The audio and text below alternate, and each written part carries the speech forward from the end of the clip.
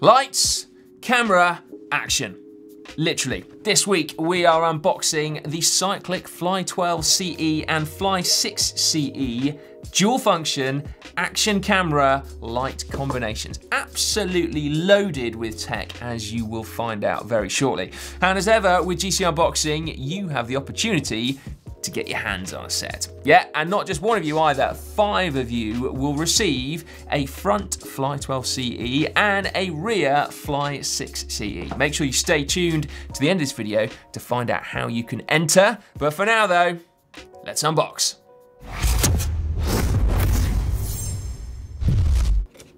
It's like a surgical precision.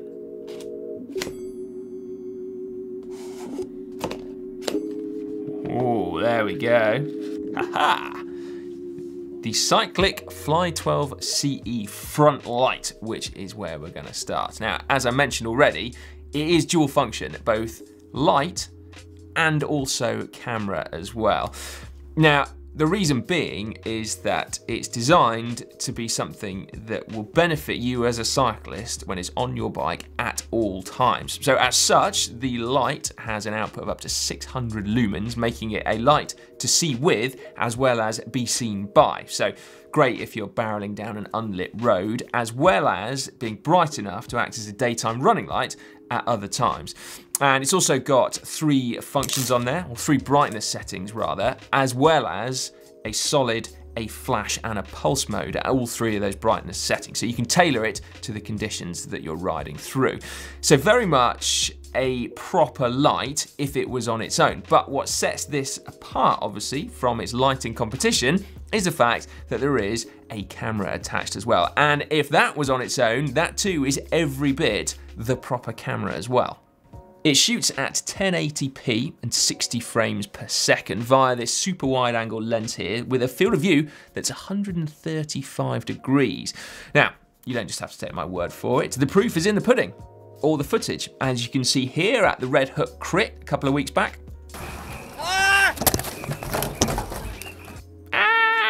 And indeed in Iceland, the video of which is actually out today, incidentally.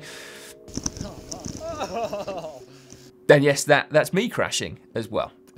Right, now one of the important things about action cameras to get great footage when you're on the bike is image stabilization. And so this, very importantly, has 6-axis image stabilization, which is why you can get the footage that you've just seen, even riding down gravel tracks. If you watch that Red Hook video I've just been talking about, you will have seen that it was pretty wet and miserable in Milan, which is quite ironic because actually it wasn't that wet or miserable in Iceland. But anyway, there we go. Had it been wet and miserable in Iceland as well, it wouldn't have been any bother for this unit though, because it's waterproof to a depth of 1 meter, which would be a pretty catastrophically bad ride if you ask me. But one of the cool functions in addition to that waterproofness is the fact that the internals of this have apparently been treated with some form of nanotechnology, meaning that the actual circuitry itself is hydrophobic, literally repelling water.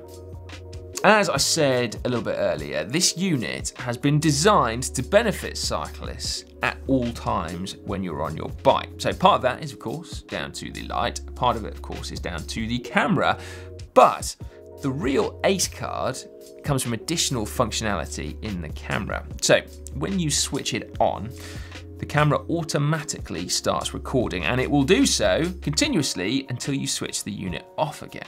Now, of course, you might be wondering, well, surely then you're going to run out of space on your memory card relatively quickly.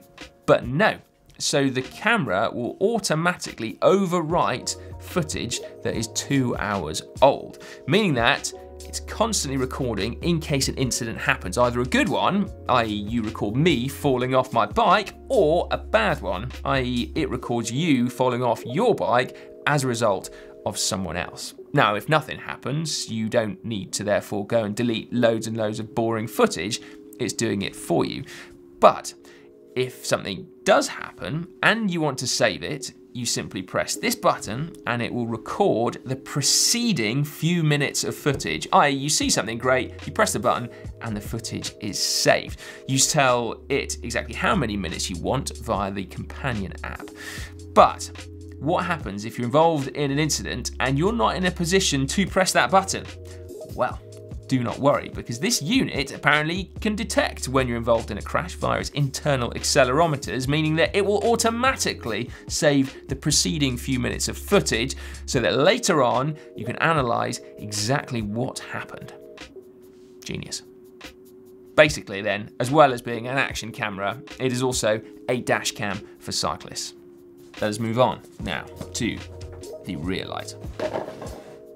So there we go, the Fly6 CE, like the Fly12 CE, but designed for the back instead. So it shares many of the same features from the camera, so shoots at 1080p, it's got that 6-axis image stabilization in there as well.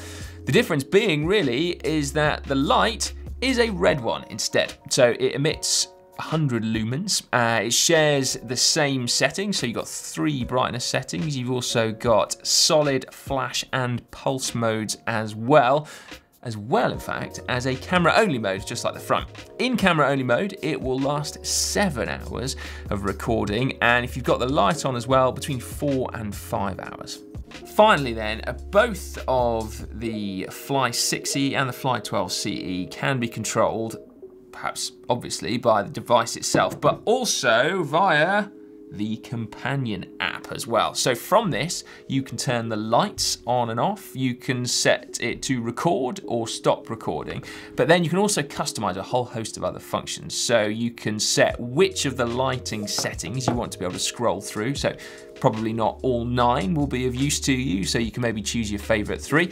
And as I've already mentioned, you can customize how the camera is recording. So what frame rate you want, what resolution you want, and how many minutes of footage you want it to save when you press that little Q button there. And then there is also a built-in editor function onto here. So potentially, you don't even need to finish your bike ride in order to upload your amazing soon-to-be viral video of me crashing just in front of you. In fact, you can do it from the cafe, where this device will also function as an alarm for your bike. Those built-in accelerometers will tell you when the bike is moving when you trigger that button there. Someone's stealing my Pinarello. I'm gonna run after them in my cycling shoes.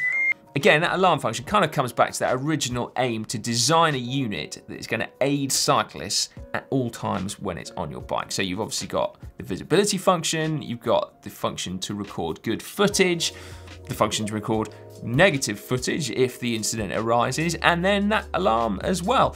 So loads of features then to make you want it on your bike, and very little to make you think you wouldn't want it on there. I mean, they're super neat, they're really light, 195 grams for that front unit and just 115 grams for the back.